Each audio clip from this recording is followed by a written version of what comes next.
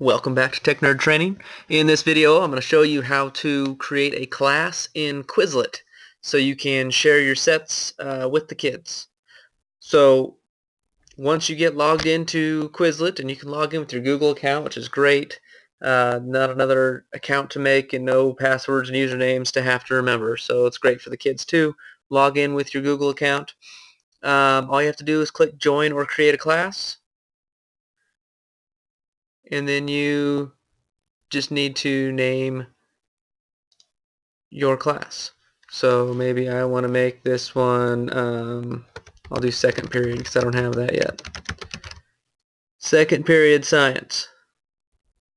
Okay, now it's going to bring up other second period sciences, but we're just going to create this one. Okay, now if you want your kids to be able to add new study sets and invite new members, you can. I don't. You just need to put your school in and then hit create class.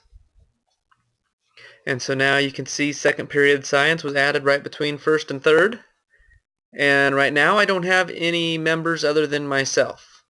So to invite students, you can put their username or their email in, or you can take this link, copy it, and paste it right into your Google Classroom for your second period science or whatever you name yours, and then they can click on it to join that way.